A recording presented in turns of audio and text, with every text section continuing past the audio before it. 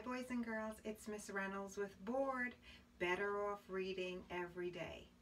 Today we have a tiny one and a big one. Yes, we have Disney's Dumbo, the mini book.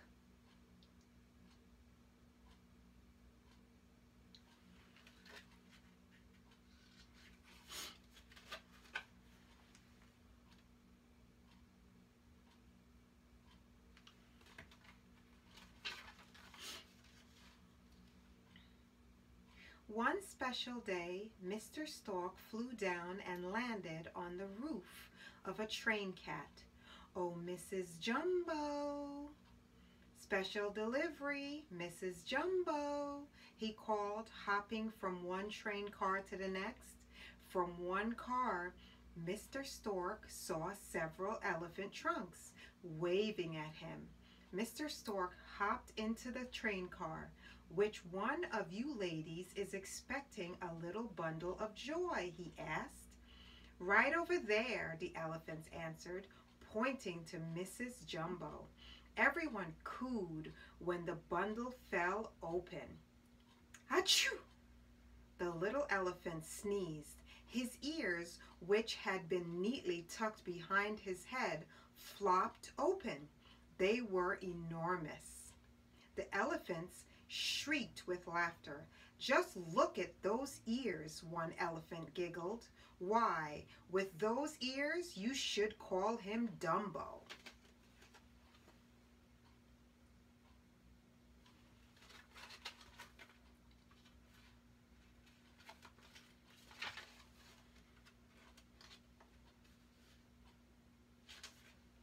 The elephant's teasing made Mrs. Jumbo angry.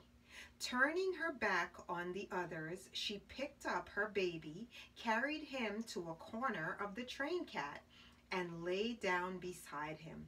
She didn't care if her baby's ears were big. She thought he was beautiful just the way he was. Cuddling him in her trunk, she gently rocked him to sleep. The next day, the townsfolk followed the parade to the circus ground. The circus barker called to the gathering crowd, "Hurry, hurry, hurry, step right up and get your tickets." Inside the elephant tent, Mrs. Jumbo was quietly bathing Dumbo when a bunch of rowdy boys ran in.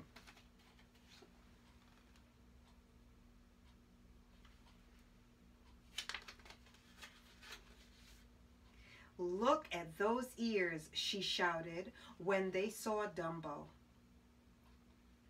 Look at those ears, they shouted when they saw Dumbo. Laughing and jeering, they then pulled Dumbo's ears. Mrs. Jumbo wanted to protect her baby, so she picked up a bale of straw and threw it at the boys to scare them away. "Help, mad elephant!" they screamed. The trainers quickly came, dragged Mrs. Jumbo away, and locked her up on her own with chains tied to each of her 4 legs. Dumbo, crying for his mother, thought he had no friends in the world as the other elephants turned their backs on him. But Dumbo was wrong. Someone did want to be his friend. In a corner of the tent sat a little mouse named Timothy. He had seen and heard everything. When Timothy saw how the other elephants treated Dumbo, it made him mad. Look at that poor little fella," the little mouse said. "Everyone's making fun of his ears. What's the matter with them? I think they're cute."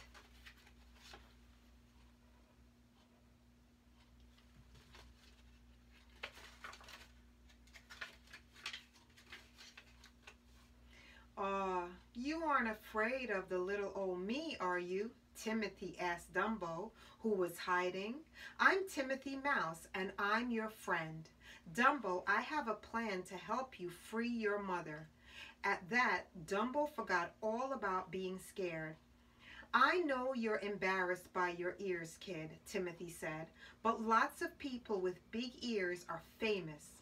So all we gotta do is make you a big star. But first, we need a really colossal act, and I I'm just the fellow to think of one. Leave everything to me. The next day, Timothy had put his plan to make Dumbo a star into action.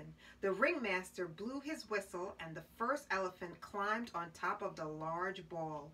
Dumbo and Timothy watched as the pyramid rose higher and higher until it almost reached the top of the tent.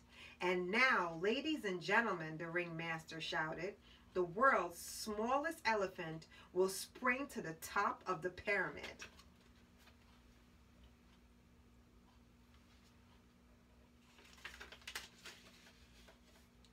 But before Dumbo could make his leap, his ears became untied, and he stumbled over them right onto the elephant pyramid. For a moment, the stunned crowd watched in silence as the elephant pyramid teetered and swayed. Then they ran for their lives, and the elephants began to fall. Stumbling and bellowing, the elephants tumbled down, crashing into beams, platforms, and bleachers. They smacked into walls and pulled down wires and ropes. Finally, they crashed into the center tent pole. The enormous tent began to sway and billow. Then, with a huge groan, it collapsed. Dumbo was left sitting alone and forlorn in the middle of the ruins. The very next show, the clowns painted Dumbo's face and dressed him as a baby. They put him on a tiny platform high up in a building surrounded by crackling make-believe flames. Dumbo stood shaking with fear, while far below, clowns dressed as firemen ran around squirting hoses at each other.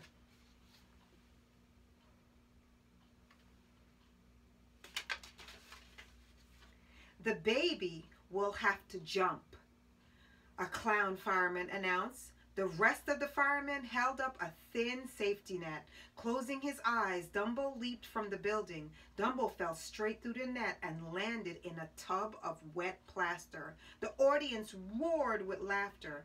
As the clowns bowed to the cheering crowds, they paid no attention to Dumbo, who crept from the tent feeling hurt, humiliated, and miserable. After the show, the clowns celebrated in their tent. Cheer up, Dumbo, Timothy says, as he scrubbed his ears, as he scrubbed his friend's sad little face. I found out where they're keeping your mother. I'm going to take you to see her later tonight. A wistful smile crossed Dumbo's face. Things wouldn't seem so bad if he could just see his mother.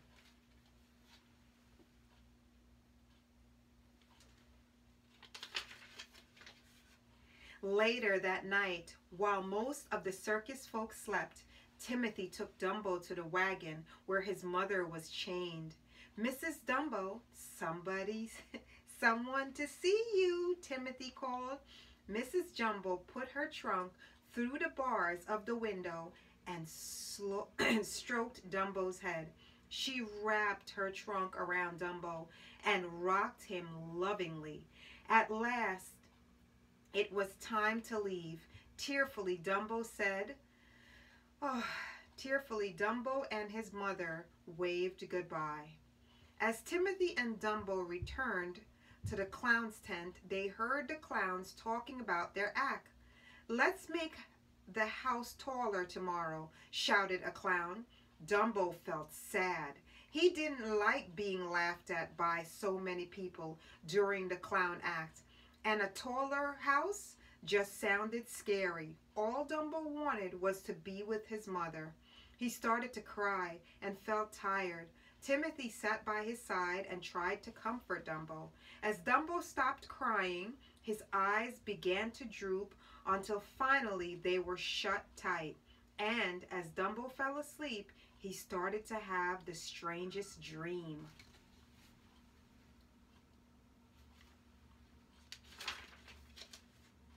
In the dream were Timothy and Dumbo. The little elephant was blowing bubbles from his trunk. Soon the bubbles looked like little elephants, elephants that danced and flew.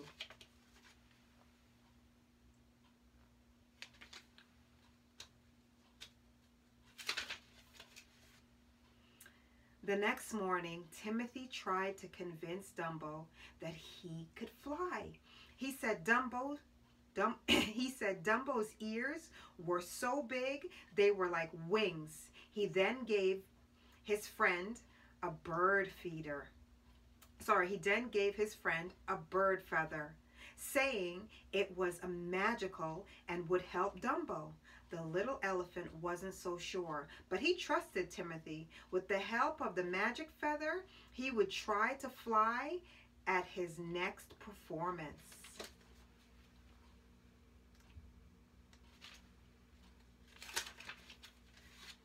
Soon it was time for Dumbo to perform again with the clowns. He stood on the platform with Timothy, perched on his trunk. The clowns had built the burning house higher, and the ground looked very, very far away. But this time, Dumbo wasn't afraid. He clutched his magic feather in his trunk and waited for his cue. "Come on, jump, jump," the clowns shouted. "Boy, are they in for a surprise," Timothy chuckled, and Dumbo jumped from the platform. But as they flew through the air, the wind tore the feather from Dumbo's trunk. Dumbo froze. Without his magic feather, he didn't believe he could fly. He and Timothy hurled together towards the ground. Timothy slid to the end of Dumbo's trunk. "Open your eyes and fly! Open your eyes and fly," he pleaded. "The magic feather was just a gag. You can fly all by yourself."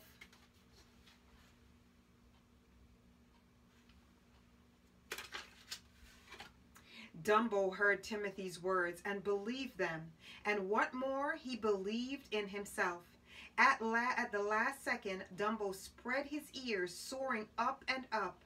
Then astonished audience went wild as Dumbo zoomed after the clowns, chasing them around the ring. The crowds roared as he dived at the ringmaster. They applauded thunderously as Dumbo did loop-to-loops, rolls, and spins in the air. Dumbo was famous. All the newspapers carried pictures of him and Timothy. Most importantly, Mrs. Jumbo was let out of her cage. Because the ringmaster was so pleased with Dumbo, Dumbo thought it was great fun being a star. But what he loved best of all was being with his mother once again.